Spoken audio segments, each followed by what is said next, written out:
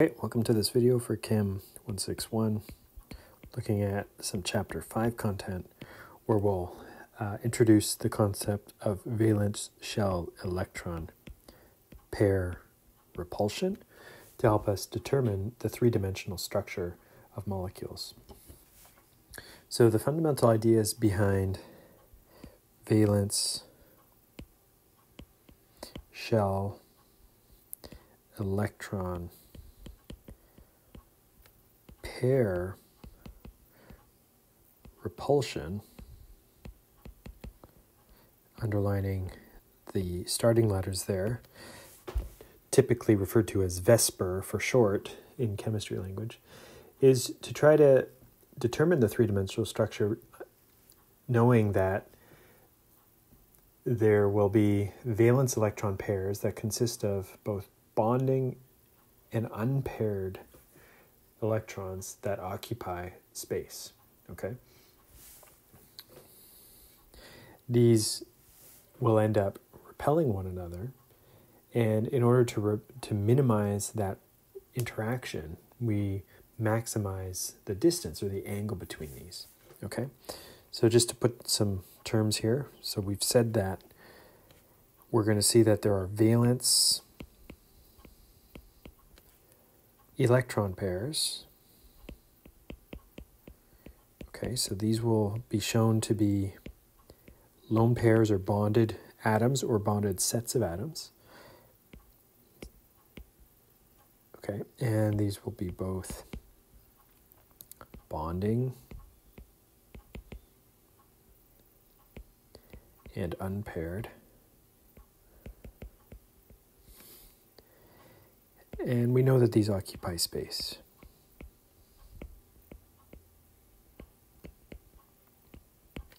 Second, because there's electrons in these features, in these electron pairs, they're going to repel one another. So these electron pairs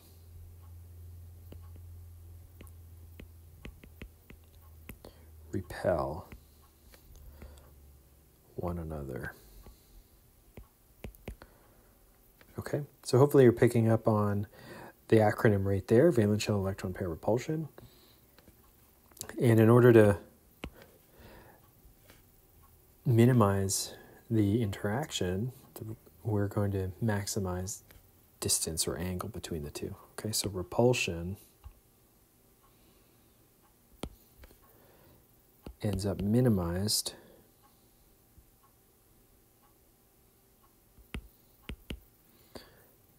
by maximizing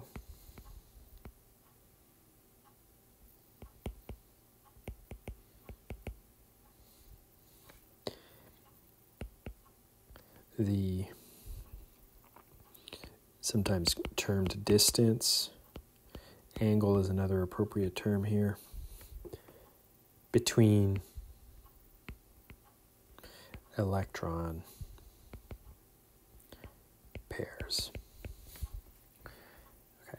And this is what's going to take things like Lewis structures and turn them into three-dimensional structures as we occupy three-dimensional space rather than two-dimensional space. So this ultimately, this gives the geometric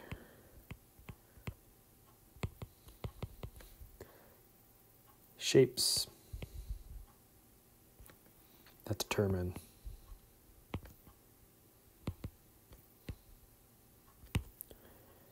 the molecular geometry.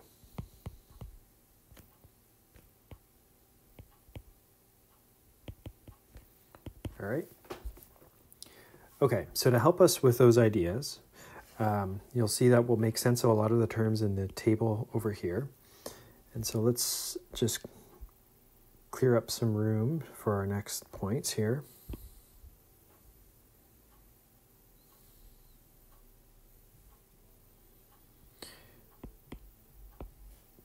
Okay, so we need to understand what an electron pair geometry is, what a molecular geometry is, and ultimately a steric number. Okay, so let's start with some of those terminologies. We've seen the term steric number down below, so let's look at that. So the steric number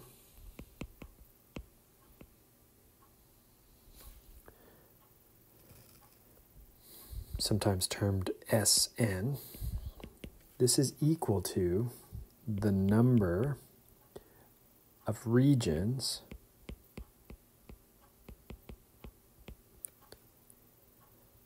of electrons around a central atom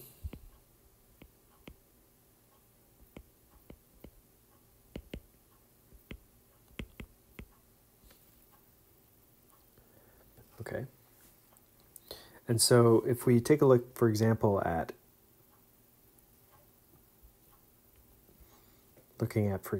carbon dioxide, previously you would have predicted the Lewis structure as drawn. What we'll do is pick a central atom like the carbon, and we'll count regions that are associated with electrons. So we'll see here that the doubly bonded oxygen here is one electron pair, and this is another electron pair. In other examples, we've looked at BF3 as an example.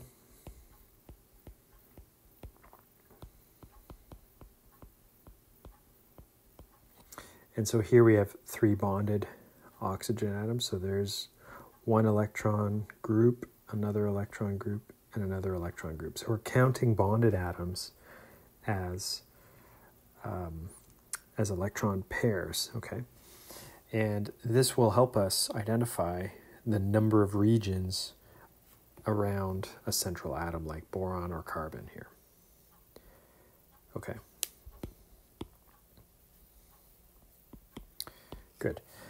The next thought here is that we're going to have electron pair geometry and a molecular geometry that are different. So let's start with electron pair geometry.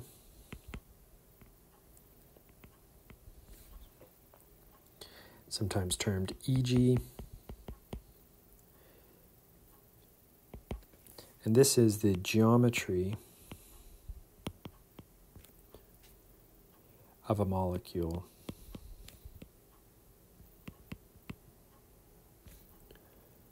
not differentiating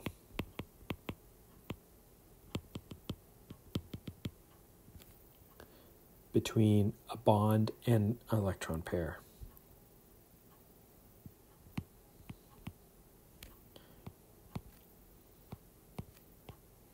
Okay, so for example, in a molecule like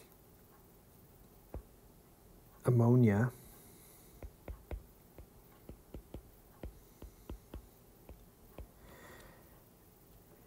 we can see here that there are 3 bonded hydrogen atoms, 1, 2, 3. Those are 3 electron groups.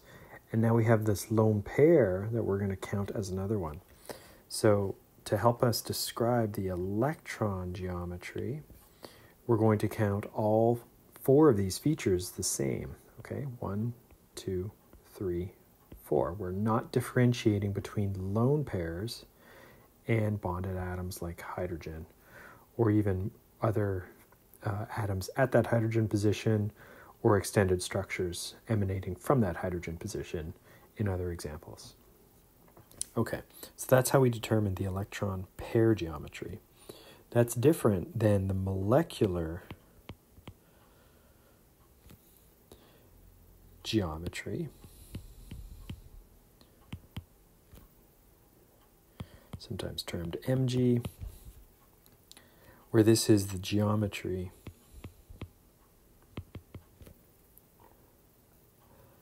of a molecule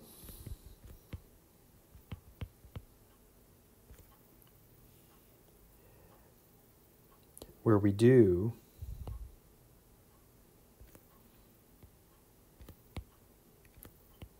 differentiate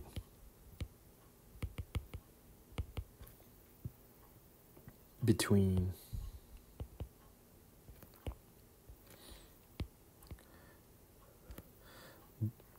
bonded atoms or features and electron pairs. Okay, so if we were counting to describe the molecular geometry, we would be looking at the bonded atoms and not observing the lone pair. Okay, so you can see here that there's potential for there to be a difference between electron geometry and molecular geometry depending on how we count electron pairs for the electron geometry or for the molecular geometry. Okay, so let's look at some examples and see if this helps us root some of these thoughts.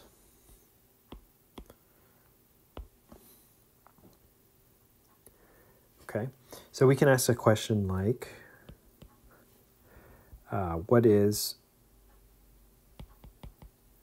the electron group and the molecular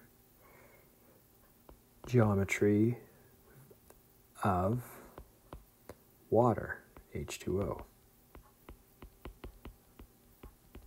Okay, so in order to do this, the first few steps are,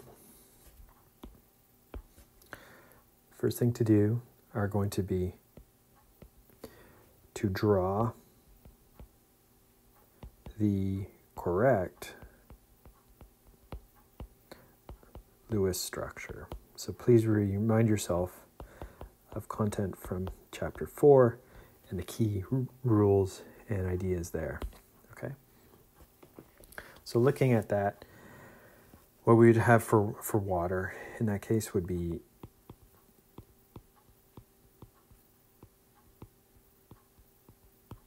something like the following down below. And so we would begin with that. Okay.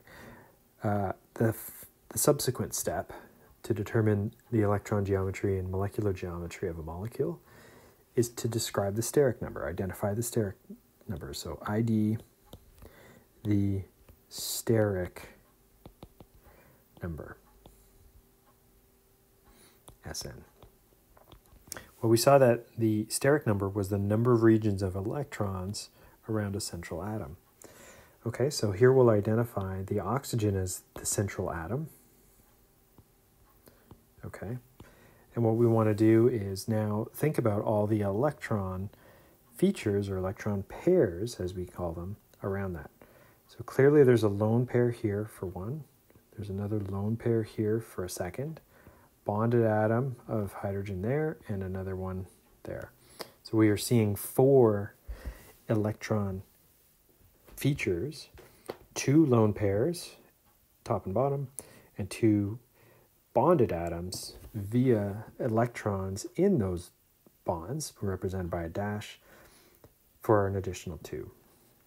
So our steric number for this is going to be 1, 2, 3, 4.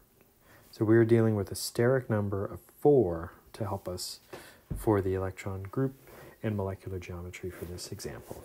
Okay? Good. The next step here is going to be to determine the electron pair geometry. Now recall that we are not going to ignore lone pairs, but we're going to count them and use them to determine the geometry here. Okay, so what we do is we consider what we have. So in this case, we have 2 lone pairs and 2 bonded atoms. So this next row down below can help provide some syntax. So you can see in the diagram that A refers to the central atom. Okay. And X refers to the actual bonded atoms. So in the middle case here, under SN4, we're looking at 3 bonded atoms represented by arbitrary atom X on a central arbitrary atom A. And at the top, we've got E. That represents the lone pairs. So actually, the case in the category of steric number 4 that best represents what we have for water is a scenario where we have 2 electron groups represented by lone pairs and 2 bonded atoms X2. So the syntax for that, the type, would be AX2E2 to represent central atom A, 2 bonded atoms X2, 2 lone pairs E2.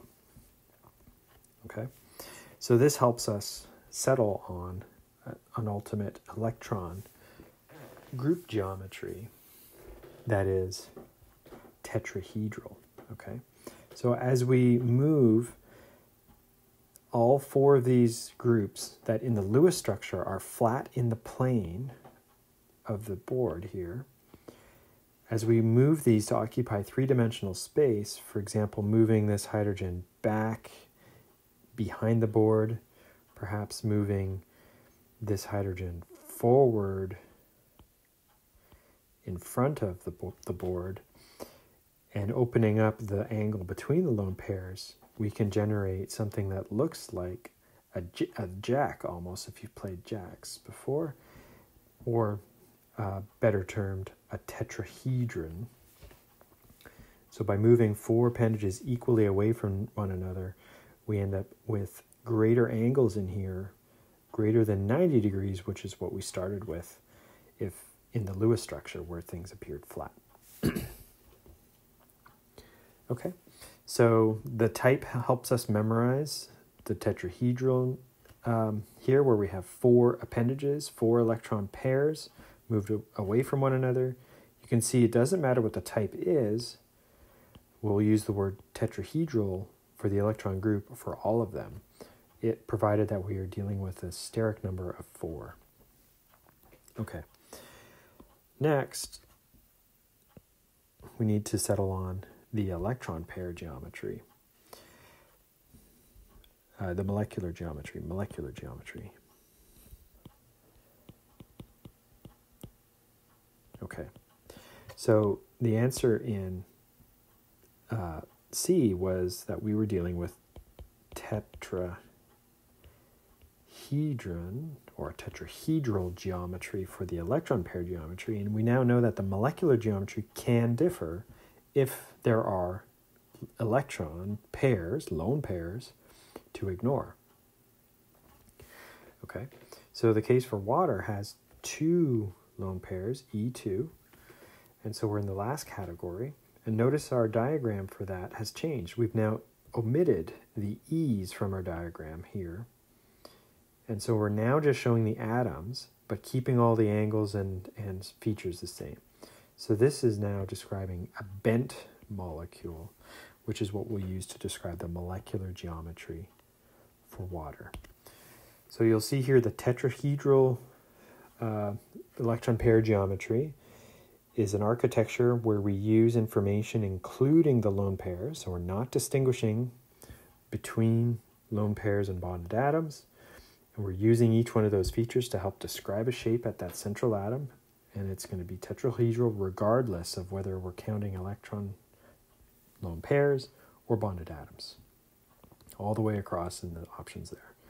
However, when we describe the molecular geometry, we simply kind of erase those lone pairs and look at what's left. We only have bonded atoms at that point, and we have, in the case of water, a bent molecule there. And that's how we determine electron pair geometry and molecular geometry for molecules. Just as a quick note of an example where we sometimes see some complications. We'll clean this up. Going back to that earlier example of CO2, mentioned briefly for the example of CO2,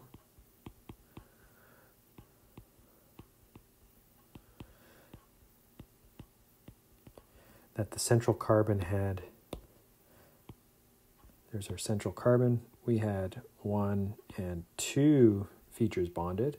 So that's a steric number of 2. We can see here that we will never have lone pairs if the steric number is as low as 2. So it's an AX2. We will always describe that as linear, and there will never be any lone pairs on the central carbon or other molecules that also adopt an electron geometry that's linear. There will never be lone pairs to eliminate, so these two will match and we'll end up with a linear molecular geometry as well. So note here that even though we are double bonded, we've counted the whole feature here as a single electron pair group, and likewise over here. So even though we are double bonded, we're still counting that as 1. So this is a steric number of 1, and then there's the second, steric number of 2. Okay. Another example we saw in chapter 3 was COCl2.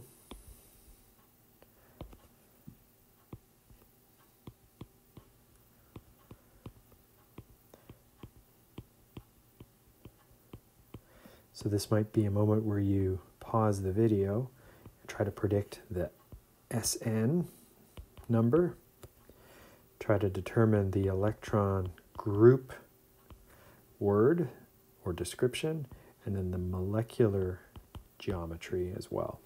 Okay.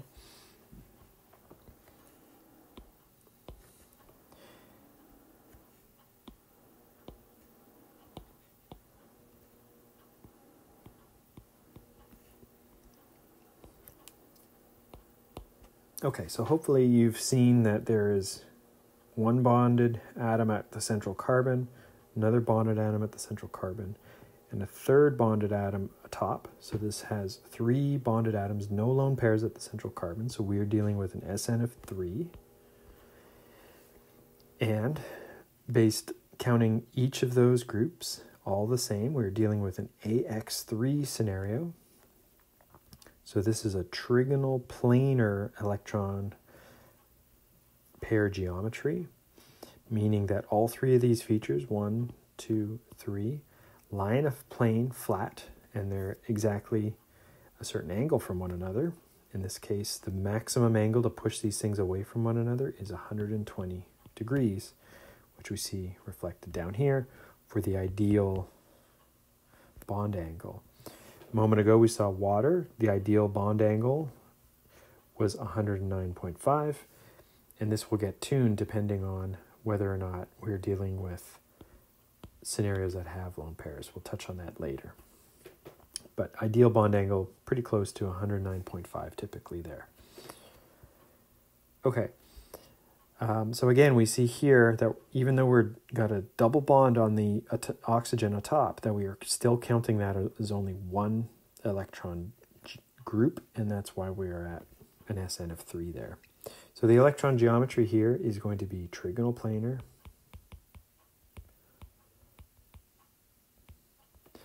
And looking down below, where we might eliminate central lone pairs at the central atom, there are none to eliminate, so we are still going to be at left, and so we're going to adopt the exact same name for the molecular geometry and be trigonal planar as well.